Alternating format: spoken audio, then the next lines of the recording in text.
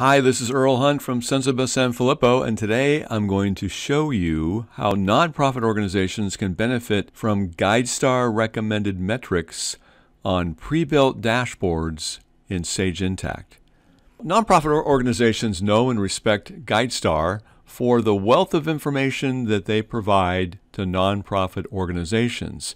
And part of that information is recommendations for benchmarks and metrics to measure the health of your nonprofit organization. So we're going to take a look at some of those pre-built dashboards that are available in Sage Intacct.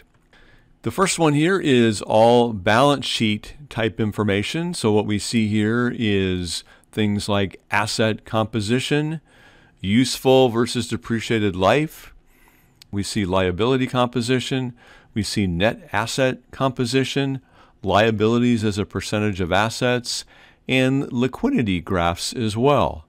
We also see on the far right some questions to consider, and these have links back into the GuideStar website, and you can take a look at some of those, like what assets are required to support the mission.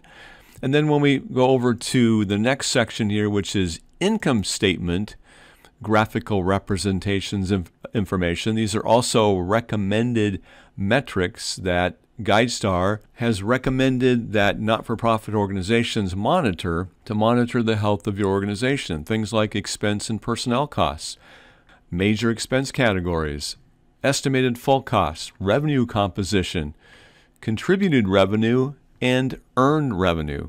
You also have the ability to directly link over to the GuideStar website and start comparing your benchmark metrics to other nonprofit organizations.